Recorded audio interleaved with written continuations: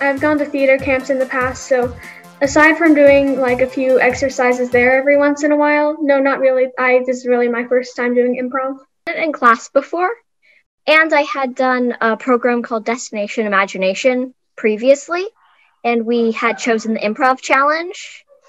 And so I had some experience with improv in the past. Thing you do where you just be yourself and you do, you have sometimes you'll have a topic, sometimes you won't, but you'll just act. Yeah, at the festival they had like stands there, like online stands that had like URLs to Zoom link, and you could click on them and it'd give you like classes on different theater things.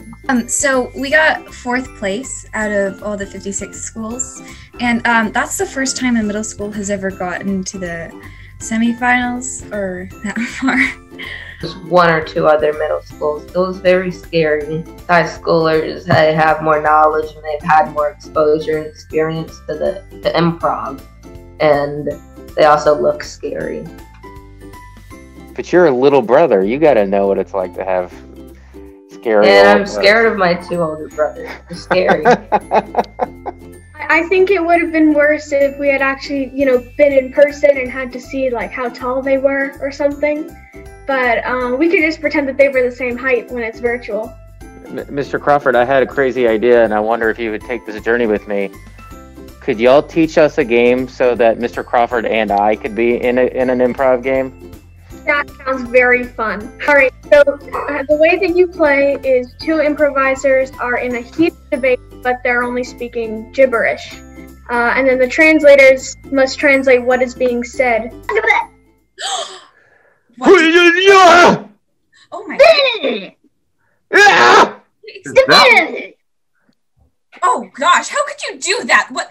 That's horrible. I can't. Melissa, are you sure that's what I heard? Did you hear what I heard? Me? We'll see you on Planet Elf. No. I don't think she likes your interpreter. And scene. Yeah, I'll tell you, that's a challenge. I'll tell you, I'm getting lots of weird looks in my office right now. Congratulations, 4th place in an entire state competition when it was mostly high school students. That's awesome. Thinking quick on your feet and humor and all those things you're doing is challenging, but you guys do a very good job. It's not surprising you took all those high schoolers and beat them.